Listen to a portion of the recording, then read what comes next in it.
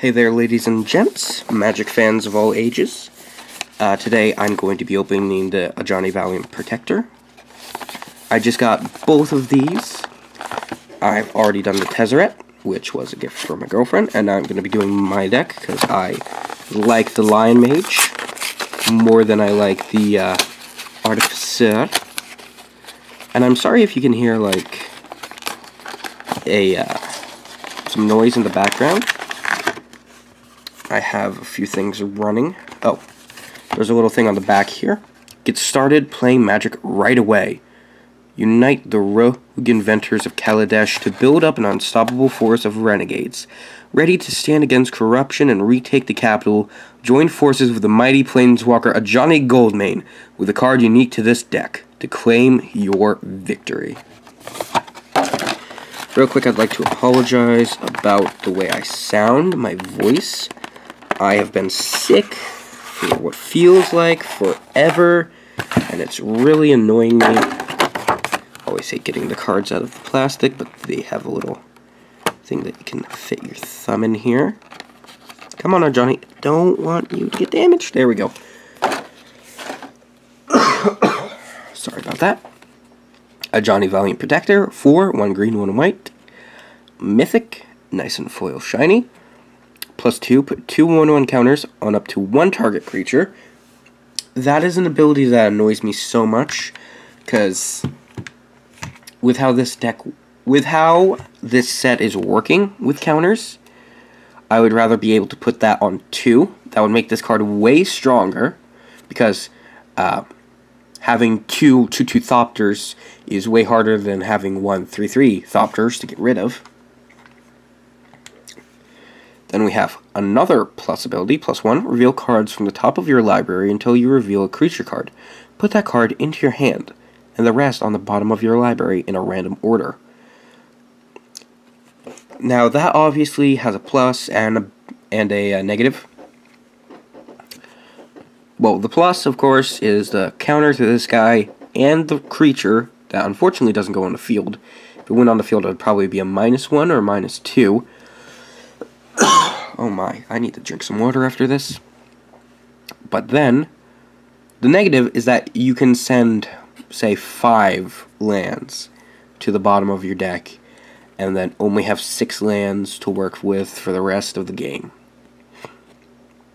You know, which is really bad, and what really worries me about this guy and Tezzeret. And just comparing the boxes, they both look so dang nice. Ajani has that nice, perfect golden color, and Tezzeret has this majestic, magnetic purple color that I just love. Both of the box arts for these guys' decks look breathtakingly beautiful. I love it so very much.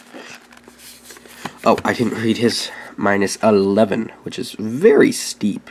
Kind of wish this guy started with 5 or 6, so that's not, you know, kind of when it comes to reaching it. -11, put X 1/1 counters on target creature, where X is your life total. That creature gains trample until end of turn. And I'd just like to point out that the creature gains trample is a second ability, because if you look, there's a period right there. So it does one, and then it does the other, which is kind of interesting. Now, the unfortunate part about that for me is I would have given it indestructible rather than trample. Oh, I hate this. These decks are kind of hard to get into. There it goes. Okay. We have, of course, the little Aether Revolt, you know, story of Ajani bit here. The 2 packs, one of which is an Ajani and one of which is a Tezzeret. I find that funny.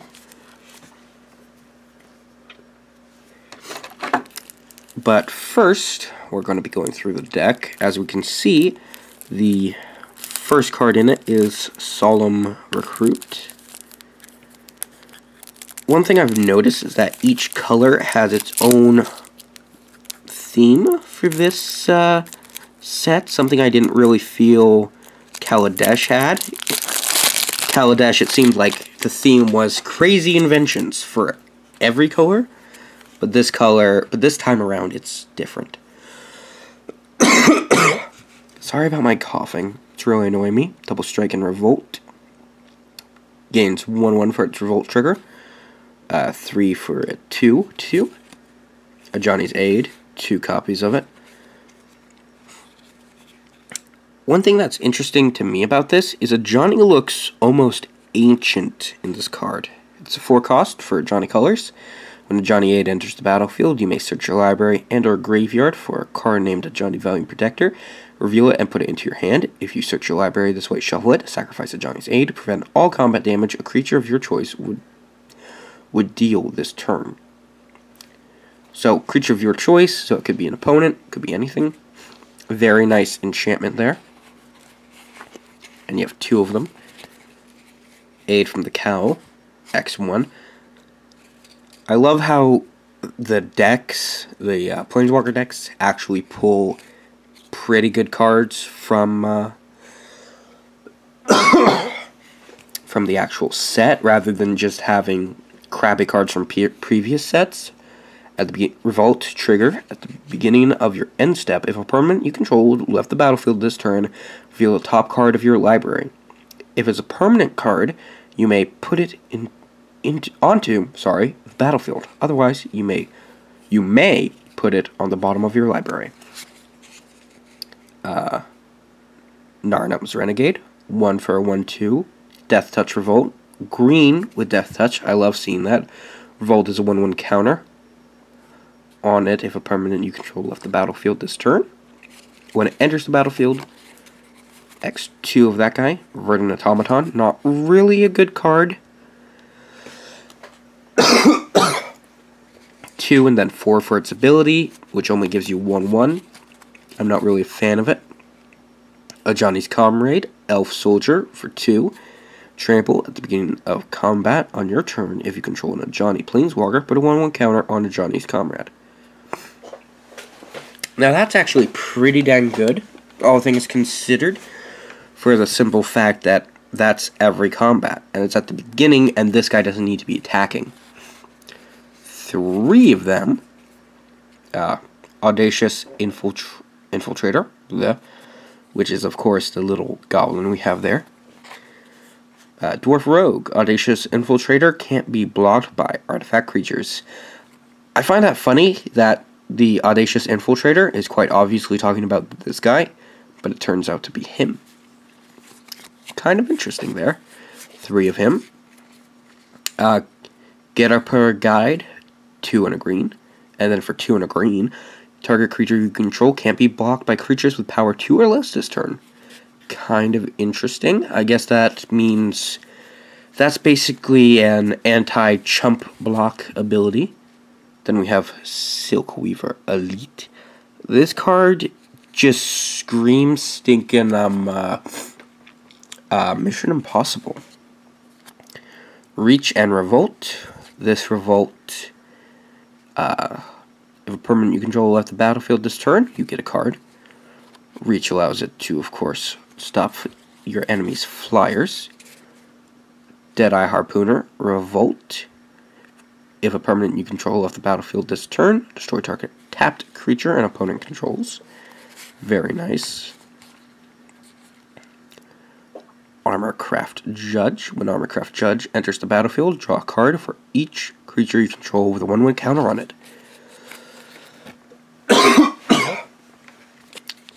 So quite obviously you want this card in a deck with some Bandars and creatures that can shift around 1/1s. Revolt gets a 1/1 counter if a permanent control left the battlefield this turn. Oh, and trample, sorry. Same guy. Ridscale Tusker. When it enters the battlefield, put a 1/1 counter on each other creature you control. I always forget if abilities that mention creatures also hit token creatures, or creature tokens. I think it's anything with creature, but other times I catch myself up on that. I need to look that up and just I believe the word I'm looking for is imbibe it on my memory, on my brain or whatever. Other than that, this card is stupidly good. Airdrop Aeronauts. Flying Revolt. If a permanent you control left the battlefield this turn, you gain 5 life. So 5 for a heal spell with flying and 4/3. That's not bad at all. Then we got your artifacts, which Renegade map enters the battlefield tapped. You can sacrifice it to search your library for a basic land card, reveal it, and put it into your hand, then shuffle your library. So this is just a fetch card, which of course is not that bad, all things considered. Then we got Prey Upon, which is, of course, one of my favorite cards at the pre-release. Target creature you control fights target creature you don't control, so they just deal damage to each other. Good way to take things out. Enchant Land. Enchanted land has tap, add 1 mana of any color to your mana pool. Instant, put target artifact on the bottom of its owner's library. Very good for taking care of Tezzeret's power.